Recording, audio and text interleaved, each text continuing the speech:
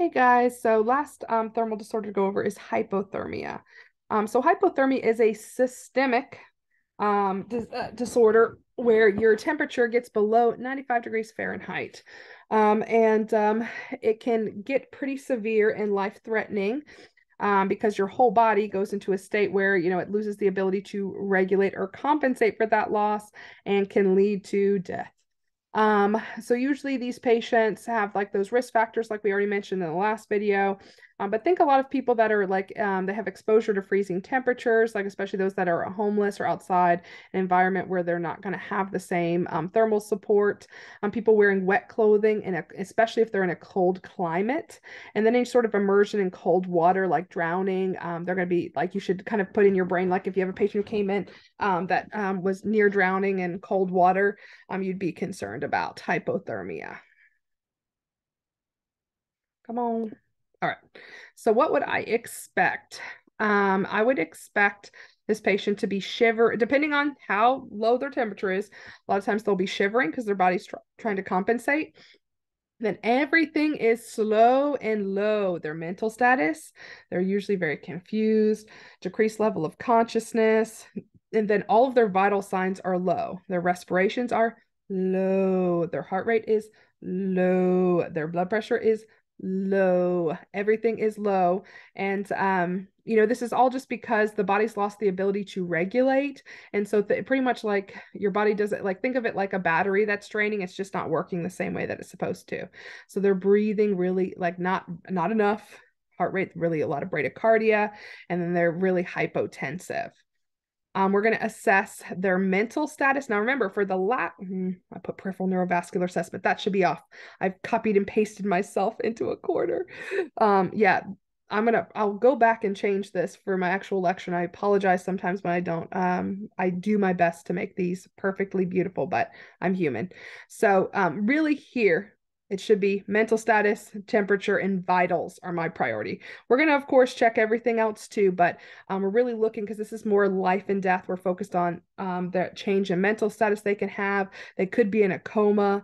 We're going to be assessing their temperature and seeing, where that is because that can a lot of time affect our treatment. And then those vital signs, their hemodynamic stability. Now, of course, we will assess their skin if they're in pain and their peripheral neurovascular, but that was more meant for frostbite. All right, so it's getting better if their temperature is better, if their mental status is improving, their vital signs are getting better, everything should be going up if it's getting better. Signs of hydration because of when the blood gets cold, it also gets thick. And so a lot of times dehydration can occur, and they also have very high risk for blood clots. So kind of keep that in mind. There's a lot of dysrhythmias that can happen when they're and heart irritability when their what do you call it, temperature is low. And then they can also go into like metabolic acidosis. So watching their seeing improvement in their acid base. So of course, everything else is the opposite. Just keep in mind they can go into complete kidney failure, the blood clots, and they could have a stroke. So look for those signs of stroke or pulmonary embolism or heart attack. Dysrhythmias are a big thing. And dysrhythmias happen when they're cold, but also can happen when we're rewarming. Now, some dysrhythmias are a good thing. It's kind of like the heart is waking up, but like these patients, if they're really low, like I think your book talks about, like if it's getting down to like below 86 degrees, then they're pretty much in a constant state of VFib, or like they're really like they're gone. They're usually not alive anymore. And of course, everyone's a little different, but yeah, it can get very serious. The guy that I was talking about in my last video, he was like at 84 degrees because I remember him being like the coldest person I ever saw, and he took like 3 days to warm up and to wake up. So it was definitely a different situation. But watching everything closely for all these complications. So with these people, what we're going to do, remember with heat stroke, we were like rapid cooling and internal and external. With these patients, it's not the same for cold disorders. With cold disorders, we want to rewarm them, but we don't do it rapidly because that change in temperature from cold to warm, it can lead to really serious dysrhythmias and a lot of problems. So we want to take our time and what do you call it? Allow for a progressive increase in their body temperature. And when I say take our time, it's not that we're gonna do like something crazy, like wait like a month for their temperature to go up, but we're just not going to be like rapidly trying to force it to go up because they can have a lot of severity in that cold to warm change. So warm environment, definitely. We usually do a heated high flow oxygen for this patient. We give them sometimes warm fluid resuscitation or warm up their IV fluids. We do heating devices. This is that bear hugger I was talking about earlier. And they have different size ones. They can have ones just for lower extremities or up, but we usually do a full body one.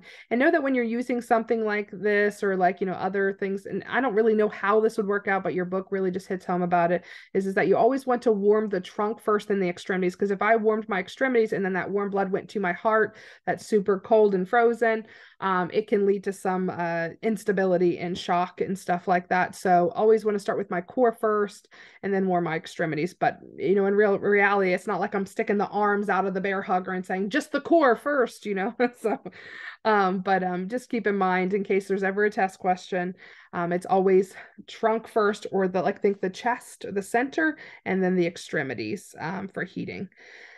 Keep the patient's head covered. You lose a lot of heat through your head, so we usually wrap their head in a warm blanket. It really helps.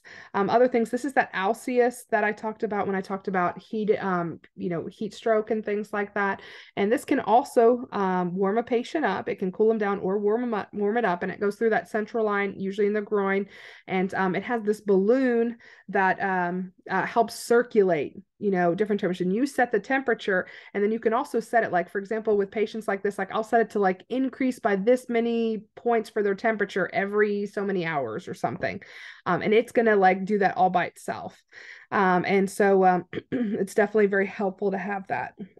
It also allows you to keep a close eye on their temperature or better regulate it. We use it also for patients that are, they're doing the hypothermia protocol for cardiac arrest. It was found that preventing fevers in patients that are, their heart has stopped helps. So sometimes we'll use these machines too to keep people right at 36 degrees-ish. But yeah, just kind of a fun side note for my cardiac nerds out there.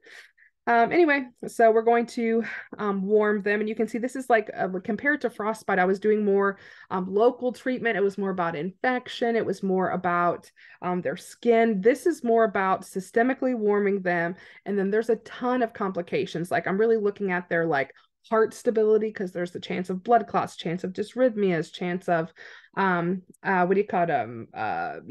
vital signs are really off with the bradycardia and stuff like that, and the hypotension. So I really am giving a lot of stability. This is a core problem, and think your core is your heart. A lot of instability there. So we're going to do ECG monitoring. Like I said, it can be normal to have some basic dysrhythmias as their heart starts to wake up. But if there's anything severe, we should definitely report it.